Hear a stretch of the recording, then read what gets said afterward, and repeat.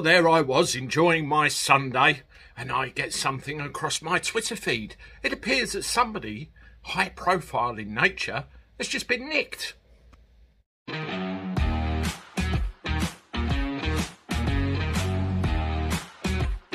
Hello everybody, welcome back to the channel. A little extra for you for a Sunday. Hope you're doing all right. Let me know that you're good. And we obviously look forward to the live tonight at 9 o'clock with Sanity Checkers and myself, talking about UBI and I'm sure other things. Well, I never thought I'd see the day where somebody has been arrested that you wouldn't have thought has been arrested. I am, of course, talking about Nicola Sturgeon, the former head of the SNP, Scottish National Party.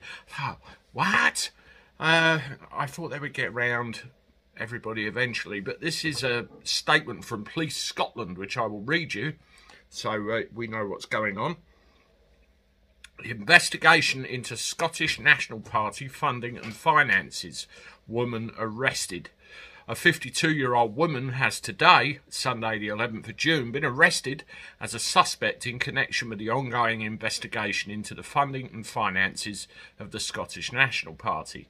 The woman is in custody and is being questioned by Police Scotland detectives. A report will be sent to the Crown Office and Procurator Fiscal Service.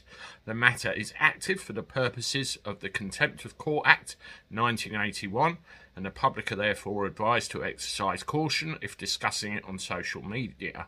As the investigation is ongoing, we are unable to comment further. So there you go.